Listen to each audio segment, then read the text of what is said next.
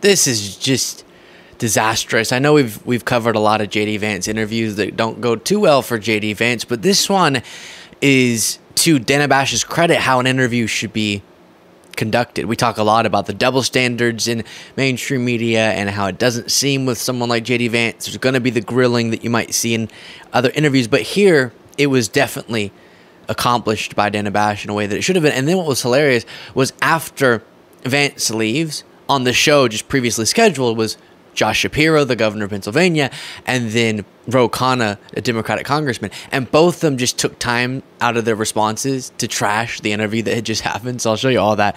But here, Vance doubling down on the claims about Springfield, Ohio. That's obviously the town that has come into national focus because of Trump's debate stage remark about cats and dogs being eaten by Haitian undocumented immigrants is how they're being described by MAGA, even though these are lawful immigrants. So that's also a part of the lie, but it's all getting crazier and crazier, and bomb threats are happening now at Springfield schools, and Haitians are being threatened, and it's spiraling out of control.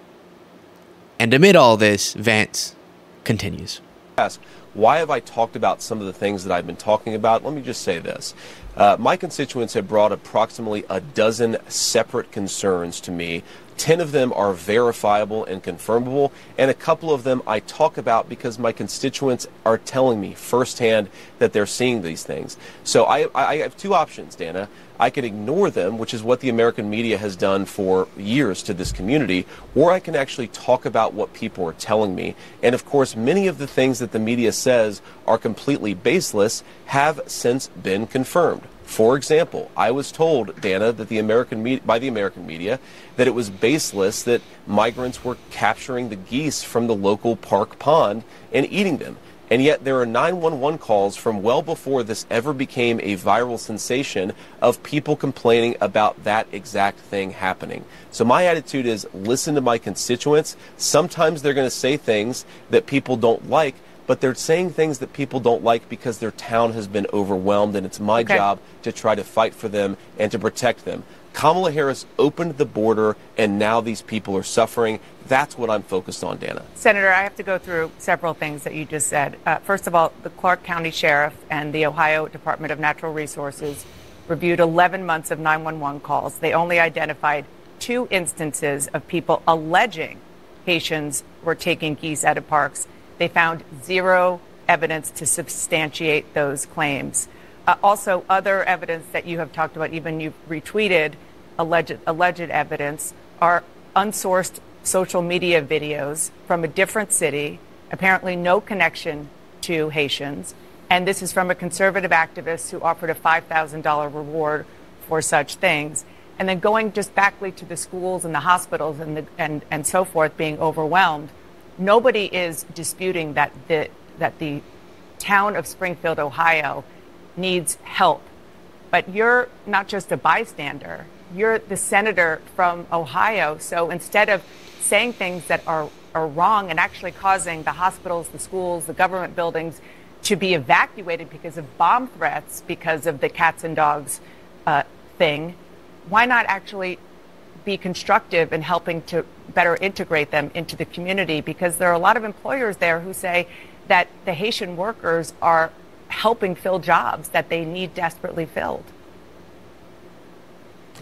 Dana, first of all, let me just respond to a couple of things that you said, but I want to start with something you said, which I think is frankly disgusting and is more appropriate for a Democratic propagandist than it is for an American journalist. There is nothing that I have said that has led to threats against these hospitals. These hospitals, the bomb threats and so forth, it's disgusting. The violence is disgusting. We condemn it. We condemn all violence. Senator, this happened after you and President Trump were on the debate stage, said that cats and dogs were being eaten. You asked a question, Dana, and I'm going to go ahead and answer it. What we have said. And that's where the clip ends, but that's how it's done. There are a lot of very, very fair, correct criticisms of mainstream media. There is this outrageous double standard in how Republicans versus Democrats are covered, because Republicans will criticize the quote-unquote liberal media for being too liberal, and they bend over backwards to treat Republicans softer. So that's so often manifesting itself in coverage that we talk about, but that is how you do an interview, at least those minutes of it. Because clearly she came prepared, knowing what the claims were likely that Vance would make. And as an example, this Haitian goose thing, one of the photos that had gone viral of a guy holding a goose, and this was cited as evidence. This is evidence of what Trump was claiming. First of all, not a pet, but also the photo ended up being of a guy, just a black guy. He wasn't Haitian. At least we don't know that he was. And he was in a different town. So someone just found a photo of a black guy holding a goose and said, this is a Haitian in Springfield preparing to eat that goose. And from what we can tell, the guy was just clearing it off of the road because it was roadkill.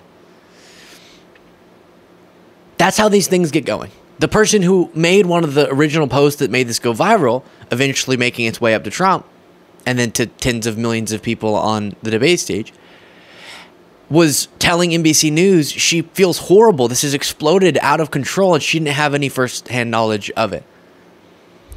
But Vance doubles down because he's getting calls, apparently. Whether or not he is up to your judgment. But even if he were, just people, pro-Trump people saying, yeah, I've heard this rumor too. Not exactly convincing, with zero evidence. And even he's backing off of the dogs and cats thing onto probably a resident who also saw that photo on social media that isn't even from Springfield. So what Dana Bash did nicely was not just go, well, that's disputed, or whatever sometimes people say when they're not prepared. She had ready to go the record of the 911 calls, the record of the baselessness of these claims, going through how the lies that have been told have led to threats, to potential violence, to at least violent threats, causing school closures, threatening hospitals. And so for Vance, as Bash so perfectly put it, to go on TV and continue spreading these claims instead of just trying to help the residents in a town that is comprised of his constituents in the best way that he can, is disgusting. But why does he have to do it? Because he's Trump's running mate. You have to allow your soul to wither away. You could see it in his eyes sometimes. He's dying inside, having to defend these things, but he has to be Trump's running mate. And by the way, in Springfield, it does seem like they're having real logistical problems. So those should be problems that are addressed. It's just like when we talk about the border, specifically the southern border, and the problems we have there, and how adults, mature people can disagree over the best way to approach those issues. And then we can create bipartisan solutions like the border security bill to try to start addressing problems. But we can't when the priority is only fear-mongering, only political advantage, dehumanization, and not actually solving problems. Again, because I mentioned the border, often we're talking about undocumented immigration. In this case, we are talking about individuals with legal status in the United States, but they keep misconstruing that. Then, brilliantly, Josh Shapiro, the governor of Pennsylvania, goes on CNN after this and says, let me talk a little bit about that interview you just did. Response to what you heard from Senator JD Vance. I mean, Dana, that was bonkers. Listen, the governor of Ohio, the mayor of that town in Ohio, has said this is all made up. These are all lies. There's no truth to it. And the United States Senator from Ohio just came on your show and blamed his own constituents for his own lies. This guy's so pathetic, but the thing is, it is dangerous. There is a causal connection between the BS that JD Vance and Donald Trump spew and the safety and security of the American people. When they go out and they lie about this stuff, they put their fellow Americans at risk. JD Vance should be ashamed of himself. He knows better. I mean, this guy, whether he's on your show or he's in some sports bar where, I mean, by the way, a total pick-me in that sports bar the other day, he just doesn't understand the power of his words, the power of his lies, and those lies are putting people at risk. This is dangerous stuff. I know it started because they wanted to just distract the American people from their failed policies and their chaos, but this has now taken on a life of its own because of what they incited, and people's lives are at risk because of JD Vance. This guy should know better. It's shameful what he did. This is a really apt example playing out for us of what I am so critical of when it comes to the GOP. There's a few big parts. The two that we'll talk about here. The one is obvious that I just disagree with the policies they do articulate often, most of the time. But then the second is sometimes there will be a real problem that will be exploited for political reasons because it's really good to scare people about, then distorted. So it starts with something accurate that gets fear-mongered about, but that's not enough, usually. So then it has to be lied about. You add onto the real stuff lies, then you fear-monger about all that, all while sometimes not doing and sometimes actively obstructing solutions to the problem. And so, in the case of the border, as I mentioned, you have nonstop fear-mongering that then goes beyond fact with someone like Trump. Hannibal Lecter's running across the border. And you have him stoking so much fear, division, and then dehumanizing people, all in the interest of this fear-mongering. It started with a real thing, which was real logistical, humanitarian, etc. problems, security problems we have relating to our border. Drugs coming across the border. So it starts with real. He adds on a layer of lies. He fearmongers about all that. Then he gets Republicans to block solutions in Congress to the very things that he's talking about. Some that relate to fact. But the reason is because the priority is the fearmongering, not actually doing anything. So then in this case, it started with a kernel of truth, right? In Springfield, there are actual concerns about resources, about logistics, relating to, in part, immigration. And then that gets taken, but that's not provocative enough, because that's just a thing in life that happens, and we should solve those problems, we should hear people's concerns, but it's not sexy enough for Trump and for MAGA, so it has to be escalated to the lies about the eating of animals and about these being illegal immigrants.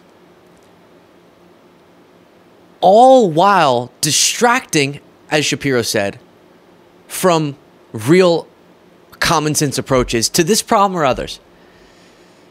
Because Trump gets away with having a short circuit of epic proportions when he's asked about real policies like childcare, because people go, I don't care about that. And I don't care about him saying that tariffs solves every economic problem that we have. And I don't care about him saying we need to drill, baby, drill, and that's going to solve every price problem we have, even though we're drilling more than we ever have in history. I don't care about any of that because I'm so freaked out over the border, or I'm so freaked out about Springfield. And that's become a replacement for any serious policy. So it works on people. You can distract people with that fear-mongering from more comprehensive approaches to problems. And that's what you have to look out for. That combination of real concern that people have. You escalate it with lies, and then you scare the out of people with that combination. And then you actively obstruct any solutions to the real problems over here.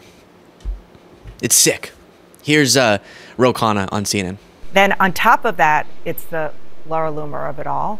She's I wouldn't even call her necessarily a conservative activist. She's a conspiracist. And among the things that she tweeted was, if Kamala Harris wins, the White House will smell like curry, and White House speeches will be facilitated via a call center. Well, let me start with that Senator Vance interview. Free advice to Senator Vance, telling you to shut up is probably not going to help the gender gap he has. He's got all of Trump's anger without any of Trump's humor or charm, just in terms of presentation. There's a reason he's negative 15 in his favorabilities. And the sad thing is, look, Springfield, Ohio has real issues. You know what that issue is? That we hollowed out their manufacturing. Both parties did. We sent the jobs overseas. They don't have new industry. And let's talk about how we actually bring industry there instead of blaming people in this country. In terms of the tweet, I tweeted back and I said, I'm looking forward to having masala chai in the White House. It's actually really good, and whoever's president, I highly recommend it. If Laura Loomer wants to come to Fremont, we can have some masala chai. But, you know, this, as a son of immigrants, this country is extraordinary because immigrants tend to be patriotic. My parents told me, go make good grades, work hard, of course, learn English, learn about the history, and that's what Ronald Reagan understood and celebrated. God. There's that clip. I wish I had it here. We'll probably play it on a bonus show soon. You can get the bonus show by clicking the join button below or the link in the description of this video. But there's that clip of Ronald Reagan saying, in so many countries, you can move there, you can immerse yourself in that culture, but you can't ever be considered of that country in your identity completely. But America is that one place where you can really, when you dedicate yourself to our Constitution, our process, and this country, you can really become American. And that's the story of America. And one thing that I have really been picking up on, I know you all have as well, is, as I said earlier, it's almost like a drug. For me, this is a weird comparison to make, but with caffeine, one of the things I try to look out for is how I'll drink this 200 milligrams of caffeine in a day, and that doesn't become enough, so I want 300 and the 400, and try not to just go up and up and up. And that similar thing, you know, is known to be the deal with drugs, where you just want more and more. And it's a similar thing with fear-mongering, it seems. The initial version of a given scare tactic isn't ever enough after a certain period of time. So you got to escalate, and when the facts don't lend itself to that escalation, that's when you add the distortion. But what's happening here is the fear-mongering about undocumented immigrants is now not enough, and so there's a real push in the GOP towards fear-mongering and opposing just all immigration. For so long, they would say, oh no, our dehumanization is justified because we're only doing it about undocumented immigrants, which, as I've said a bunch of times, let's solve problems, let's talk about border security. None of that, though, justifies the crazy dehumanization we'll hear. But they would say, oh, but we care about that because isn't that unfair to lawful immigrants for us not to enforce border laws? Then they would straw man and pretend like we don't want to enforce border laws. Okay, all that's there, and there's a whole different discussion there about why that was wrong. But now it's even expanding where it's not even just stopping there. And there's this broader fear-mongering about how immigration makes the United States worse. And that's a huge contradiction with some of the values that have been embraced by America for so long. Reasonable Democrats and reasonable Republicans used to be able to agree on enforcing border laws, having border security, having humane border security policies, trying to streamline the asylum process, and then supporting lawful immigration because we saw and we believe in how that makes the United States what it is today, how it has made and how it continues to make the United States what it is today, as great as it is. And now that's detaching from the values of the Republican Party. So many of these core American principles that we've been able to agree on for so long are falling by the wayside. We've seen that with Trump's rise, and we're seeing that with this, because it's as if their fear-mongering started to fall flat. All right, we got to expand it now.